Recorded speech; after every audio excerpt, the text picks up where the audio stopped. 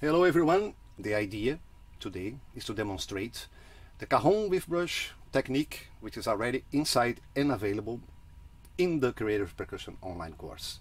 So as you can see, with the Cajon with brush technique, you can play, whatever rhythm or pattern. So I played a little bit of reggae, crazy reggae, but it was a reggae. But if you wanna play samba, yes you can.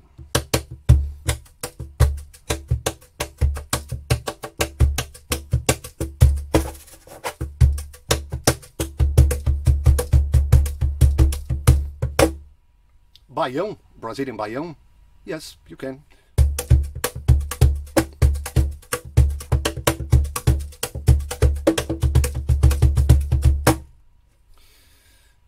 Six-eight patterns, yes, you can play 6/8 patterns.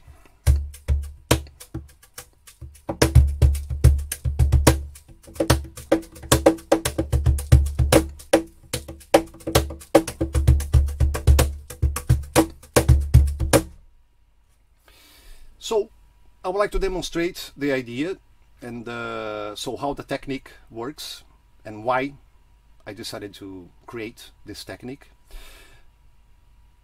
It's all about stealing the drum set players' jobs. So why is that? Because the idea here is to imitate the sounds of the drums, the drum set. And then just a quick demonstration so you understand what it's all about. So by using one single brush, so you can get a very nice hi-hat sound using just the wires. So I'm going to demonstrate now. And you want to be, so you want to play towards the edge of the instrument. Otherwise you're going to get some bass, so we don't need bass. So hi-hat, no bass. So just to demonstrate, if we play inside, but if you go towards the edge, so you get a very clean, high-pitched sound, hi-hat like. So I'm going to demonstrate.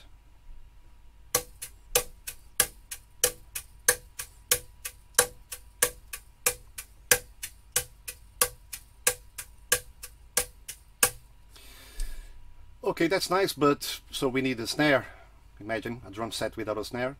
And then for the snare sound, you're gonna use the hard part of the brush. So you're gonna hit very much in the same place, which is the edge.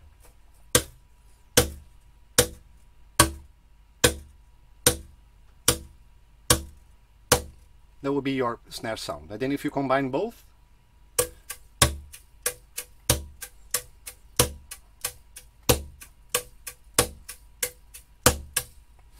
but what would be a drum set without a bass drum? So for the bass, so we use the normal regular bass sound for the cajon, but we're gonna use our left hand for that. And then so keep your fingers straight.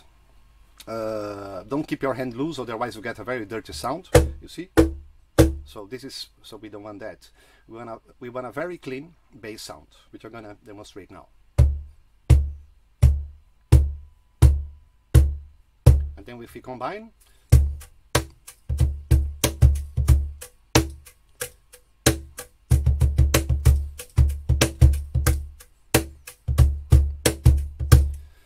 but good news is you can also use your left hand for having this sound that I call additional snare drum sound.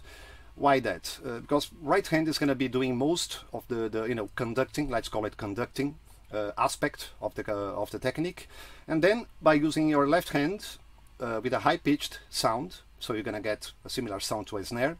If you hit the top of the front plate,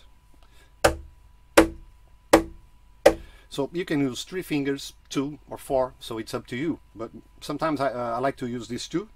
You've got a very crisp sound, very nice sound. And then if I combine, so you're going to understand why we can steal the drum set players' jobs with a cajon and a single brush. So let's do it. 3, 4.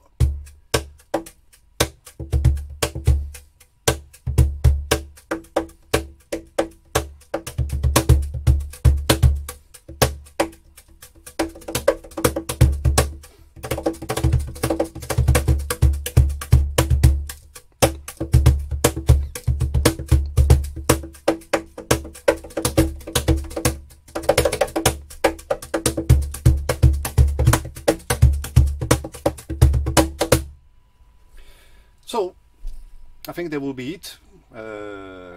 I'm happy to have the opportunity to demo, you know, the Cajon with brush technique. And I should remind you that this technique is already available inside the Creative Percussion Online course. I invite you all, you know, to visit the homepage.